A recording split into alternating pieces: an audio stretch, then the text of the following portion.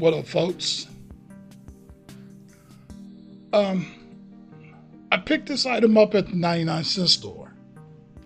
Actually, I picked 4 of them up, but that's neither here nor there. It's a safe and healthy UV sanitizer wand.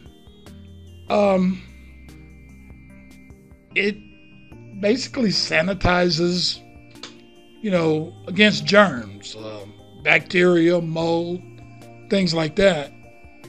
And it's kind of interesting because, it uses ultraviolet light C, which, like I say, it can disinfect and sanitize. It's just kind of funny because you can't see it doing anything, but when you really look at it, when you consider rubbing alcohol and Lysol, it's not like you really watch them kill germs as well. We're cool with Lysol, but ideal of a certain light doing it, we have a little problem with that. So I kind of discovered the science about it, and I try to trust the science. And I picked up 2 of them at the 99-cent store. I know they were at Dollar Tree for a while, but they all sold out. So I picked up 2, then I ended up picking up 2 more because I figure I'm going to kind of make use of it. I even have this UVC card that I'm able to test it, and basically it turns the little thing green, which indicates that it's supposed to be, it indicates that it's UVC. And that's the bad one, not UVA or UVB. UVC is one we're dealing with. Now, the thing that surprises me about these being in the 99-cent store is that it's not a toy. They got them just lined up there, and with this particular one, it doesn't exactly have a safety latch or anything like that. Basically, you just open it up, hit the power button, and it emits UVC. And like I say, it's not a toy, so a kid will pick it up, look in it, until he gets bored with it.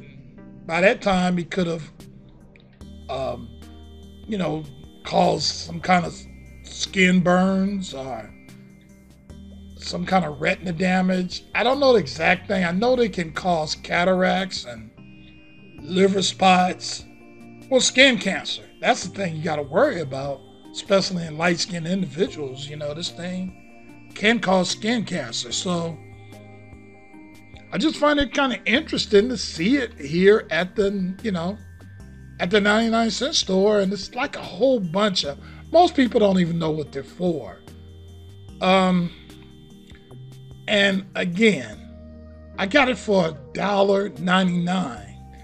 Now, again, being that it used to be a as seen on TV item, I think it was probably originally $29.95 or $19.95, and didn't sell all that well. So, $1.99. Since I am a sometime science teacher, I know I'm going to be doing experiments with it in classroom. That's the mad scientist that I am. I'm using it sort of like a phone soak. If you guys are familiar with phone soap, it's a little thing that you can use to disinfect your phones.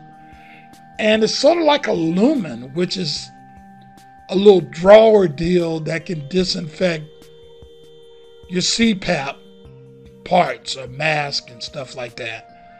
The FDA doesn't recommend it for CPAP, even though that's what it's made for. But yet, the FDA recommends it for sanitizing N95 masks when there was a big crisis, a shortage of N95 masks during the the big bad disease pandemic.